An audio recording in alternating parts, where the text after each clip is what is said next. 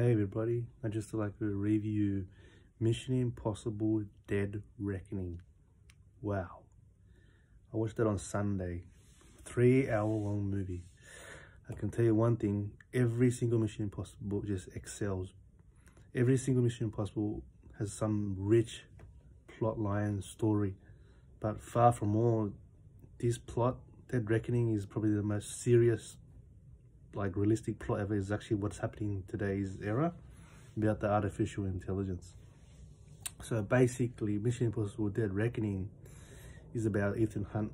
He goes up against Entity. Entity is a artificial super intelligent. So it's gone rogue, and what it does is it penetrates through every defense system and plants a virus and pretty much manipulates and controls or even tricks other defense systems into warring or launching etc. missiles or etc. And wow, compared to all the other Mission Impossibles, it felt like going back to the first one, but it's sort of a slow burn, darker tone. You kind of feel like it's pretty much end of the world sort of feeling in a way. And pretty much, yeah, the stakes are much higher in this Mission Impossible Dead Reckoning compared to all his other missions.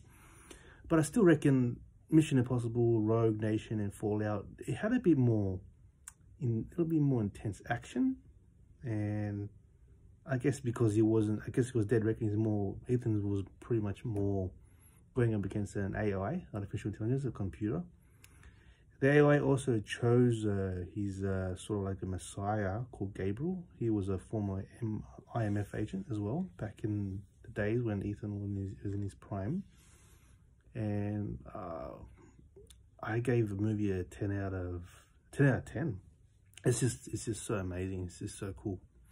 It probably was a really long movie, 3 hours, but some parts it could have been maybe chopped off a bit. But either than that, the plot wise is really interesting. It's similar. The AI plot is pretty much similar to the TV series with Jim Caviezel, the one he did with called Person of Interest. How there was 2 AIs fighting each other, the Samaritan and the Machine.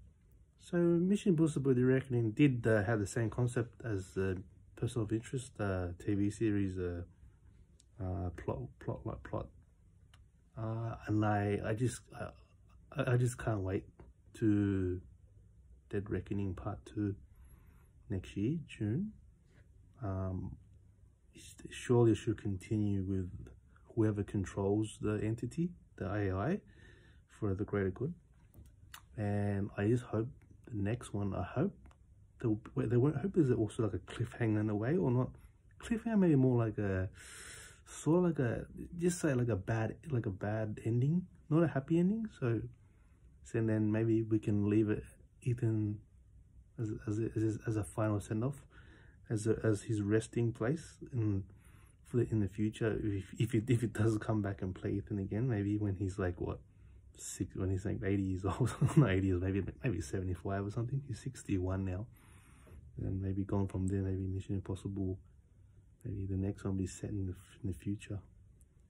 And I recommend Dead Reckoning, Mission Impossible 7 to everyone out there to watch it in the cinemas, definitely in the cinemas, and get in there early, get the best seats in the front row.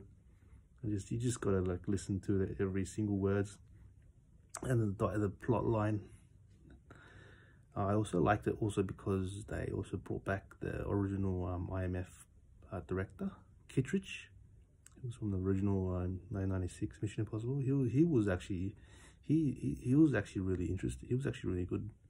He also said his dialogues and his acting skills were like he was actually, if he's actually a real director of an agency itself. It was pretty cool to see Kittredge return, and then like how it was pretty cool how I like it also how Ethan in the introduction, how he mentions that Kitch was explaining to Hunt that the mission was actually none of his concern.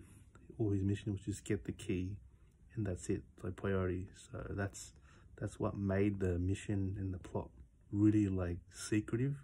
Even with Ethan's his level of access and his clearance, he wouldn't even able to have knowledge about what the entity is. And I just can't wait for Dead Reckoning Part 2. I bet you it will be another explosive mission coming up next year. Thanks.